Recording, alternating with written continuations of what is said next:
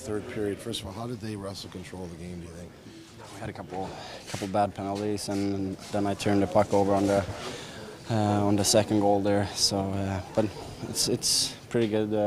We battled back there in the third too, and got 1 point. But we have to play better in the third. Yeah, went on the big penalty or the power play late. Dave called timeout to let you guys gather. You obviously knew the magnitude of the moment and the situation that you had. So how did you execute? How did you find the way in? It was nice to get a couple of goals on the PP tonight. I think we have been struggling a little bit here the beginning of the season, but today we came up big, and it was I think moving forward, hopefully we can feed off that. Well, in the first 2 periods of the game, you were frustrating the Kings, I thought. How did you do that? What were you guys concentrating on? How to shut them down and take away their forecheck? We just tried to play them hard, and we did a really good job of that in the first and second, and then we got away from that a little bit in the third, but we took too many penalties, so we have to do a better job of that.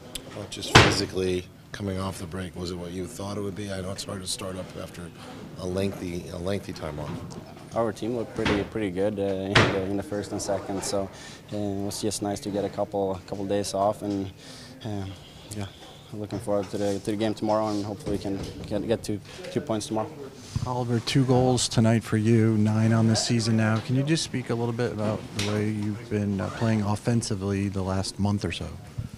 I think Murph have been helping me a lot back there. He make good plays with the puck, and I can focus on the offense a little bit more. So I'm feeling good about my game, and just have to keep going.